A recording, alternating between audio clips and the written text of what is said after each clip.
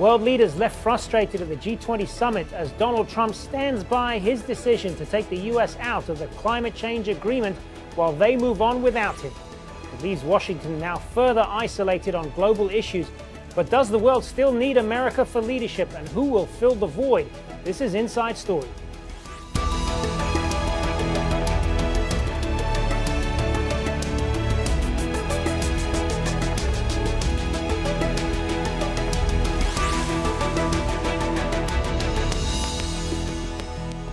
Hello and welcome to the program. I'm Hazem, Sika. It is being called the G19 plus one, the one being the United States.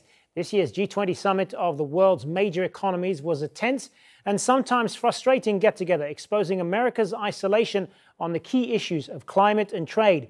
The world leaders deplored President Trump for pulling out of the landmark Paris Accord, reaffirming their commitment to fight global warming without the US.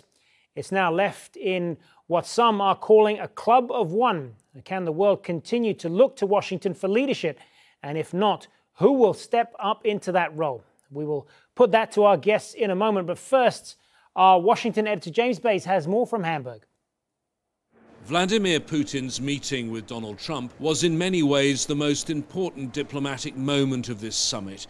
He's now given his account of what happened during this 2.25-hour face-to-face encounter with only their two foreign ministers and two interpreters present.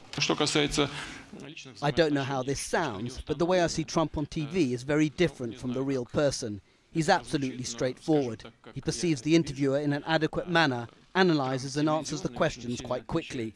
I think if we continue in the same manner in which our conversation went yesterday, then there are grounds to suggest that we will be able to at least partially restore the level of cooperation which we need. The US intelligence agencies conclude that Putin ordered the hacking of the US election campaign last year. The president again strongly denied this. He was asked exactly what was said in his meeting with Trump about the allegation. Our position is known. There are no grounds for saying Russia interfered in the US election. Putin may have spoken about their meeting. President Trump did not. He boarded Air Force One, where during the flight, the small group of traveling reporters were then briefed. This has been a difficult summit for the US leader. On two main issues, he was the odd one out, on climate and on global trade. Away from the cameras and behind closed doors, there had been very tough negotiations on the exact wording of the final communiqué.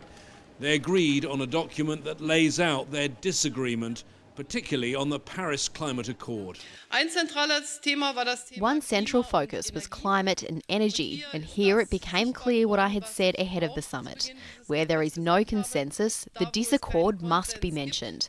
That's why there is the American position on the one hand. As you know, the United States has unfortunately left the climate accord, or rather, they expressed the intention to do so. It was clear at this summit that other countries are struggling to get used to a very different US administration, one with policies which are a break with the past, led by a president who puts great reliance on personal relationships. An example of that came during one of the closed meetings when the world leaders were discussing migration. President Trump needed to leave the room, his place to be taken by a senior aide. But it was not his Secretary of State or his National Security Advisor. A Russian diplomat took a photo of the person who replaced him. It was his own daughter Ivanka, surrounded by the other leaders. James Bays, Al Jazeera, Hamburg.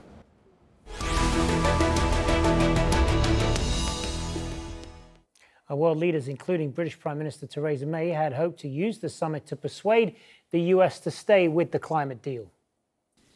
Like other world leaders here, I'm dismayed at the US decision to pull out of the Paris Agreement, and I've urged President Trump to rejoin the Paris Agreement. The UK's own commitment to the Paris Agreement and tackling global climate change is as strong as ever. French President Emmanuel Macron will now host another climate summit in December to push the agreement forward.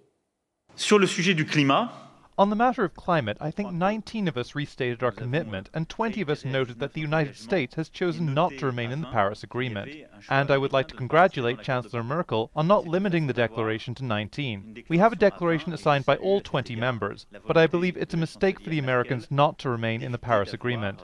I've said it before, and I will say it again. In no case will this American decision prompt any type of backstepping for the signatories to the agreement. Well, Trump did win a concession on another sticking point, trade. G20 ministers failed to renew a long-standing pledge to bolster free trade, dropping their anti-protectionist commitment. Trump has aggressively pursued a nationalistic America First policy, warning of penalties for companies manufacturing their products abroad and criticizing relationships where countries sell more to the U.S. than they buy. Trump pulled out of the TPP, the Trans-Pacific Partnership, covering 40% of the world's economy. He'd also threatened to quit the North American Free Trade Agreement. Hostilities over Trump's isolationist policies were seen as a driving force behind the world's biggest free trade deal between the European Union and Japan, finalized on the eve of the summit. Another issue is steel. Trump has threatened a 20% import tax that could affect a number of G20 countries, including China, Germany, and Canada. Despite disagreements over the trade barriers, the final summit text included, for the first time, the right of countries to protect their markets with, quote, legitimate trade defense instruments. So let's bring in our guest now. Joining us from Brussels, we have Marc Pierini. He is a visiting scholar at Carnegie Europe and a former EU ambassador to Turkey and Syria. In Washington, D.C., Molly McKew, a foreign policy expert and strategy consultant. And in London, Inderjeet Parmar, professor in international politics at City University, London. Good to have you all with us. So, Marc Pierini, let me start with you then.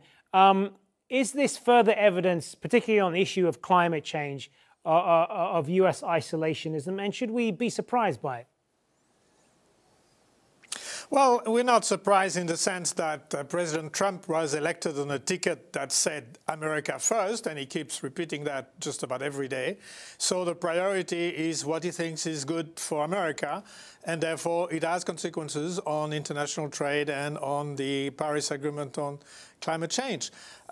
It is not surprising. It has the backing of a very substantial proportion of the American people. It is not sure it is in the long-term interest of the United States, but for the moment, that's what it is. So what you've seen in Hamburg is not a surprise, but the beginning of a reaction of the rest of the international community, starting with the European Union. Molly McKew, I mean, presumably a lot of what Trump said and did is going to go down well with his core supporters back in the U.S., those who supported this kind of nationalist America First doctrine. But how is everyone else going to look at this, particularly those who, whether they're Republicans or Democrats, value the U.S. place in the world and its leadership role as the kind of defender of traditional neoliberal values? I think there's been a lot of debate about how to review the president's trip in Europe this week. I think at the G20, you saw the president very much isolated from our traditional allies, sort of roving around on his own. There was a lot of nervousness. Certainly the reviews in the European press, in the Australian press, and other places have been very critical of the president's remarks this week and of his behavior. But I think in the United States there is a split. Obviously the Trump supporters are rah-rah America first, but in Washington there is a big divide about how to interpret this week. I think, I'm very much on the side of Trump gave too much to Putin. He empowered the Russian narrative. He made enormous concessions to the Kremlin. And his speech in Warsaw, which some people are reviewing as very presidential and sort of very freedom-focused, was anything but. I mean, he was talking about civilization and sovereignty and traditional values. These are all topics that the Kremlin has used to sort of realign discussion of the modern world toward this idea of a traditional society that isn't based on the post-World War II order. So I think there's a lot of concern. I think in D.C. it's going to take some time to sort that out.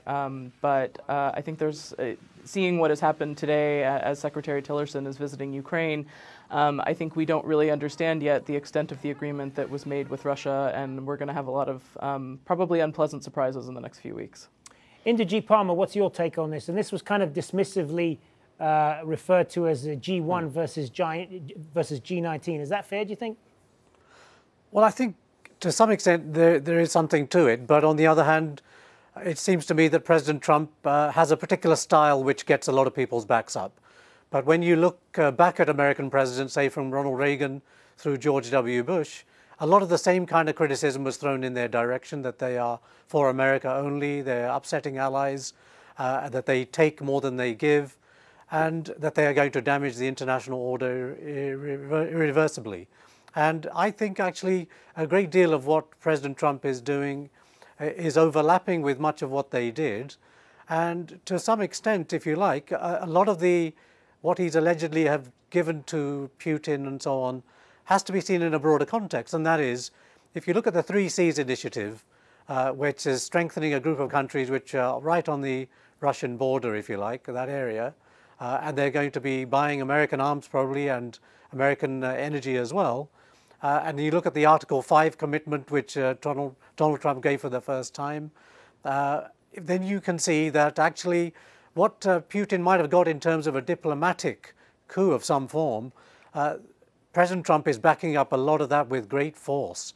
And then if you look at other parts of the world, arms sales to Taiwan, the Japan-South Korea treaty has been reaffirmed as well.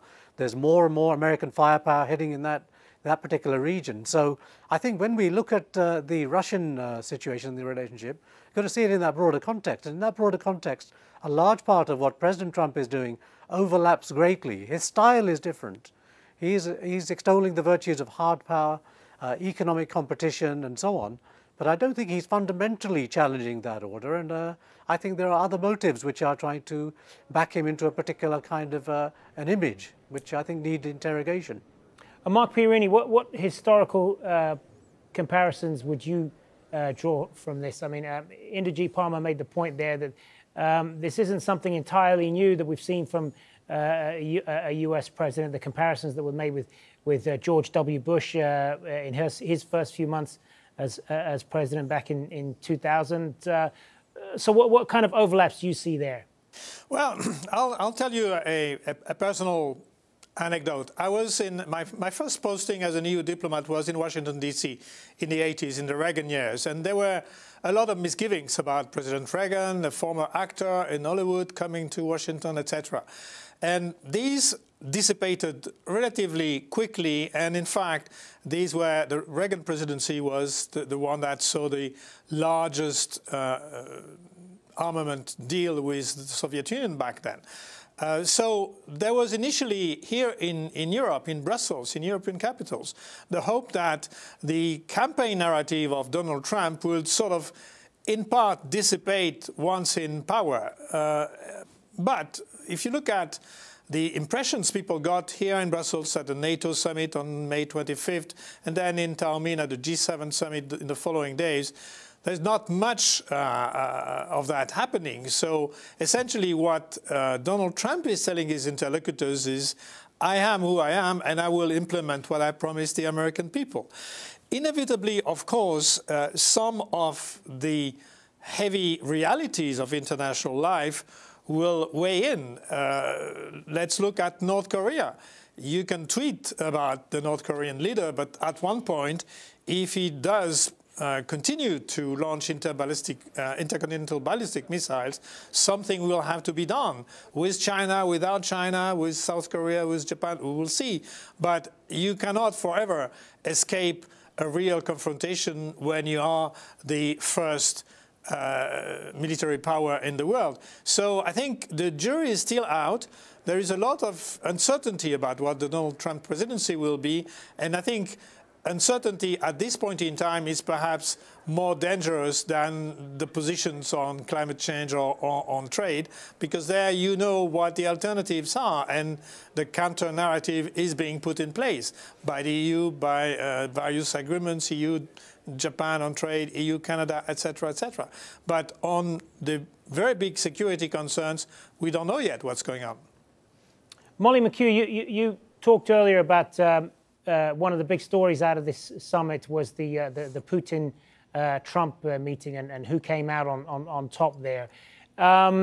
if you go by the thinking that that the U.S. is stepping back here, and Trump is to blame for much of it, then where are nations going to look to for leadership in the world? If they're going to look to countries like Russia and China, which are seen as authoritarian, particularly in the West, what does that mean for the future? Well, that's the question, and you know, that's exactly right what the previous guest said, that the problem is really the uncertainty. And I don't think the comparisons to Bush and Reagan are fair. I know in the world many people are skeptical of Republican presidents, no matter who they are, when they show up. But, you know, we had a president who just gave a speech in Poland not mentioning the word democracy. Reagan would never have done that. Bush certainly never did that. I mean, this is really, it's a very stark departure from the past. And both of those presidents, in real terms, understood the power of the U.S. as being at the table, as being a part of the international system, as being able to move allies behind you, to empower alliances behind the narrative that we want to advance. And Trump is exactly the opposite. It very much is the G1. It's this, well, we don't want to be there, so we're not going to be there. And that does cede space to countries like Russia and China that have other agendas, but not just them, others as well.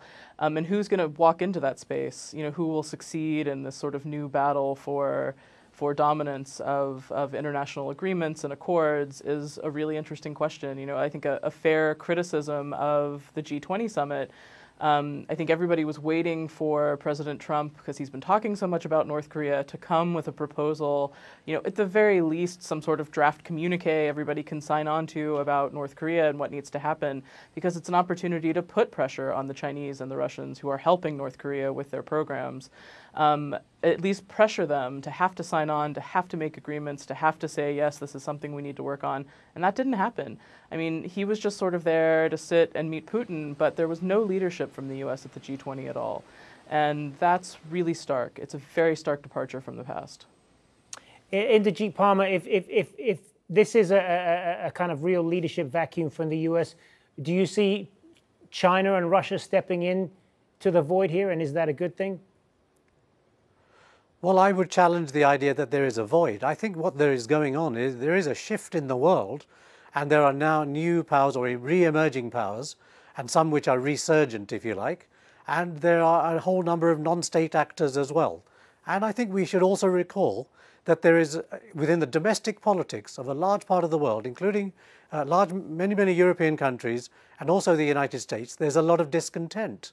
And the key issue is that there are changes domestically and internationally. The key issue is, how do we deal with them? How is the United States to deal with them? Or how is the world to deal with them?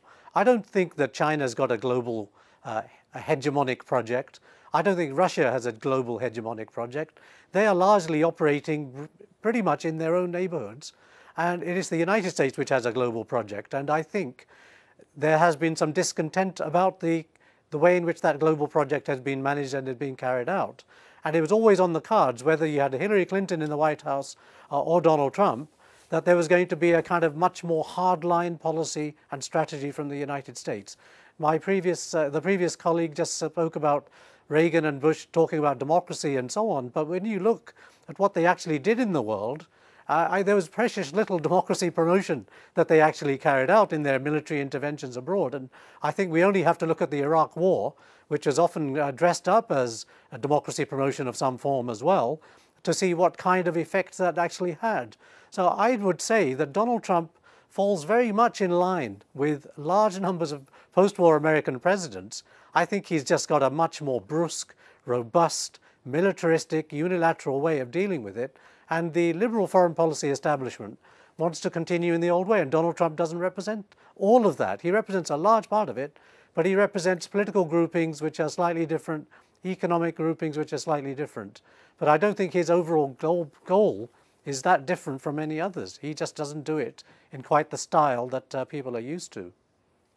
Marc Pierini, there is this view of Trump as well that he gravitates towards leaders who are considered kind of socially conservative, Eurosceptic, nationalist, authoritarian type leaders. And analysts would say we saw more of that from Trump over those few days that he was in Europe, the trip to Poland, and the meeting with Trump as well. Do you think that's a fair criticism? Well, certainly seen from here in Brussels, the fact that the first bilateral visit of Donald Trump was Poland, a country where the authorities are under scrutiny from the EU institutions for their rule of law type of management, was certainly a surprise. And the speech itself was a surprise, not only because there was not a word on democracy, but for many other reasons. So I want to believe that Donald Trump is in line with many other presidents of the United States, and certainly Republicans before. But if I judge by my contacts with all my former colleagues in the US State Department, I'm not sure he represents anything like the liberal diplomatic establishment. So there is a shock inside the Beltway, that's for sure. There is a shock in New York City and in the financial circles. There is a shock all over Europe, I can tell you. And the first experiences that European leaders got with Donald Trump, as I said before, NATO summit and G7 summit, were rather sobering, I can tell you. People wanted to believe that the campaign was one thing, the narrative in the campaign was excessive, but that was part of this populist style that Donald Trump has. But in fact, there is no substantive discussions in summits with Donald Trump. This is what is slowly emerging from all these summits. And that is particularly worrying when you have major issues such as Ukraine or Syria, where the US and Russia are the key actors. And I'm not too sure, for example, that what has been agreed in parallel with the G20 summit in Hamburg in Jordan between Russia and the US about a ceasefire in Syria is a good thing at all. It may just play in Russia's hand, period. Molly McKew, just going back to this criticism that's been made of Trump, that he has this affinity for authoritarian leaders like President Putin, like Poland's leader Duda, at the expense of Western democratic leaders like Emmanuel Macron and Angela Merkel. What do you read into that? I think there's something there in terms of personality and preference and style. Beyond that, it's hard to say. I mean, look, the speech in Poland, you can read it however you want. It's become a bit like the Bible. Everybody's interpreting it in their own vein. But it was very clearly written by the sort of nationalist view within the White House, which is sort of embraced by Steve Bannon and Steve Miller. None of this was the internationalist leaning anything, and this is why you don't have discussions at any of these summits. This is why President Trump is not leading anything of substance, because there's no policy. And it doesn't matter what the Secretary of State says when he goes to Ukraine or when he's dealing with the Russians on Syria or Ukraine, because it's not clear that that's the policy, and it's not clear that the president won't then go and undermine that with a tweet or something else. Everybody who is working in the administration is on edge about this issue, and it provides so much instability in the world and so much instability amongst our allies. I mean, yes, President Trump, and not just in this speech in Poland, but he has previously said, yeah, Article 5, it's never particularly clear, it's never particularly forthright. And in the speech in Warsaw, what he actually said was, well, our actions will speak for themselves. That's not really a guarantee of Article 5. And in the press conference earlier in the day, he sort of avoided saying that he would make any guarantees of the American troop presence in Poland, which the president of Poland also acknowledged, that they hadn't agreed on this and they were going to continue to discuss it next year. That's really stark. And so there is this big difference. I think people are really on edge.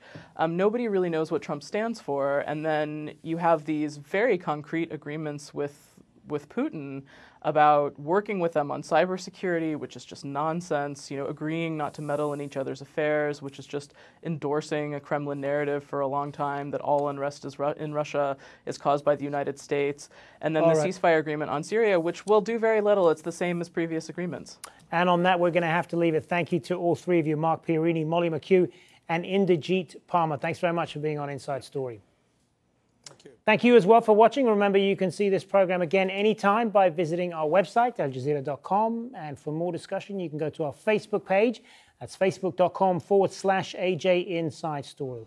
We're also on Twitter. You can join the conversation there. Our handle is @AJ Inside Story. From me, Hazem, Sika, and the whole team here. Bye for now.